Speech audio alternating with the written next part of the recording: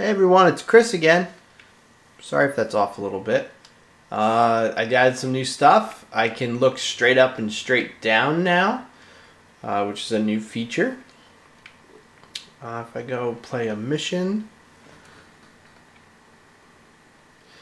we can see I added the numbers popping up, enemy body parts going flying, and now we have Cosmic Dust items found. Cosmic Dust is over here.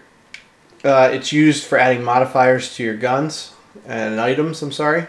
Space Gems are over here, and that's used to improve legendary items. Both of which you will need later in the game, but it's probably worth it to put them on your runes early in the game, because runes will be useful even later on because they don't have stats anymore. That's a new thing. So these runes right here, even though yeah, it's self-heal, that's great, it doesn't have like 5 damage or 10 armor or anything like that like Looter Die 1 did, because that made runes obsolete later in the game when you could get one with a lot better stats. Oh, I'm getting shot. So I got rid of those stats, but they can have modifiers and they can have legendary passive bonuses. So those two things will be on runes, so it makes it worthwhile to upgrade them even while you're leveling. Otherwise, you save up your gems and Cosmic Dust and go crazy when you hit max level. Like Looter Die 1, there is no leveling system per se, and in fact, unlike Looter Die 1, there's no magic find from leveling. Right now, there is no leveling at all. There's a power bar for shooting, and that's it. Let me just restart that level, and I'll see what items I got. The power bar I really like. It definitely adds something to the game. Let's try this shotgun. This one fires 3 bullets, so it's a little spread out. I don't know if it's actually more damage per se, but more likely to hit them with a good amount of damage than the shotgun unless I'm close. So I like how accurate it is. We'll check what items I had after this run. I'm trying to think of what else. I mean, the Space Gems and Cosmic Dust are going to be a big thing. You're going to be able to... Also, deleting items is no longer going to be something you really want to do unless you're like mid-mission.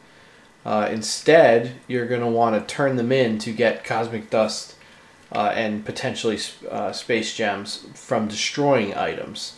So you're going to have a reason to like leave stuff in your bag. Like right now, half the stuff I don't want, so I'd most likely delete most of it.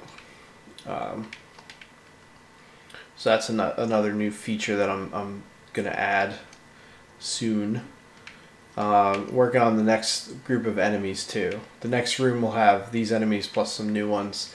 I'm going to make the levels shorter so you will have more boss fights, but that means that you won't have to spend like 15-20 minutes to get up to a boss. Now it'll take like 5 minutes, and then you can fight that boss. That means more checkpoints, so there are going to be a lot more worlds for you to go through, because it won't be 10 levels like Looter Die 1. That's another like huge game design change. There will be a social structure, kind of like the home, but it's the space station that you may have seen in another video. And that'll be like a social hub for people to play and see each other, like just doing things like turning in their items and quests and that kind of stuff. So now there's like a place for you to see each other online. So that's pretty good, and you're forced to go to it. You're able to interact there. Like those are all the things I'm planning on doing. Gosh, I really like being able to shoot straight up and down. I got so used to not having to do that, but now it's like, oh my god, I can like just jump over and under people and take them out, and fail at it right there. I should probably put on some items. I am like getting my butt kicked right now. So yeah, let's put on some gear. Put on this red chest piece. And ooh, is this one? No, that one's worse. Way worse. Nothing else so far. I haven't gotten any special items yet. Let's give it another run. See what we get. I really could use some hearts. Hearts give a lot more health in this game than Looter Die 1, and I'm thinking about adding a passive legendary ability that makes hearts give you more life. There are some hearts. It's percentage based. There is a modifier you can get to make hearts spawn more frequently. So if you combine those two things, it'll be pretty good.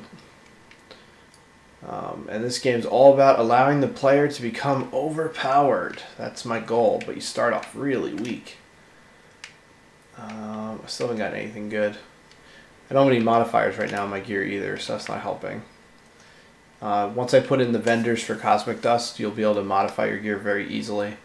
And getting mods means I can do things like, alright, I want to get more legendaries, I want to get more mods, or I want to find more Cosmic Dust so I can make mods. Gives you a lot of options. Not really seeing anything better here. There's a little more damage. Let's go with that. But as you can see, Cosmic Dust is not that hard to find. And then I lost connection to my computer, so I guess that's the end of the video. That's awesome. Alright. Yeah, that happens sometimes. It's not an error in the game or anything. It's just sometimes internet goes down or something. Good luck and have fun, guys. Let me know what you think.